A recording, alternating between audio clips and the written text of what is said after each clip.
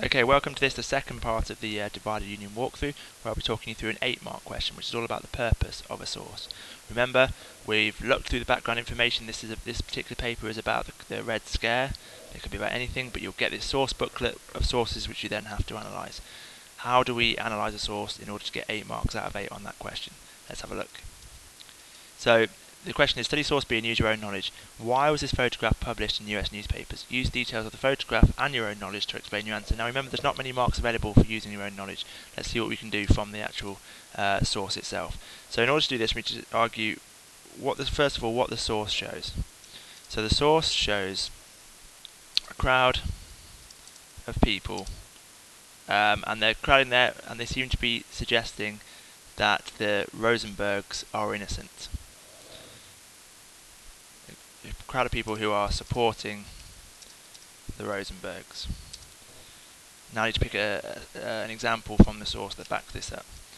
For example, they are holding signs which say, "We are innocent."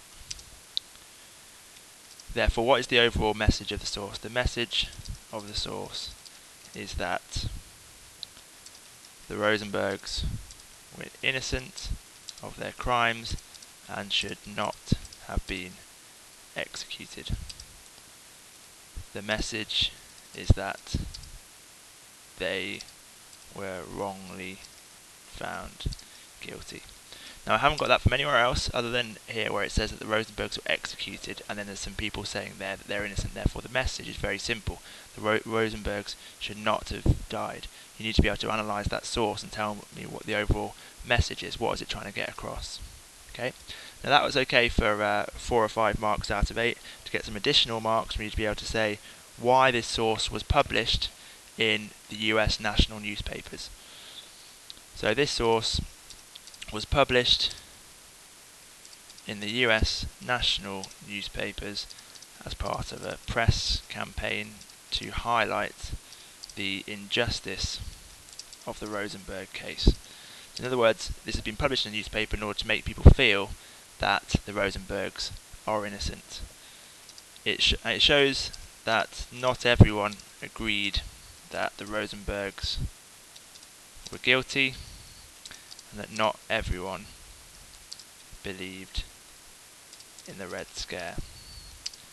If you want to really make it special and add another extra mark or so, you may bring in your own knowledge and say this shows how there was very little evidence to convict the Rosenbergs in 1951. Now, that bit there is just only if you can.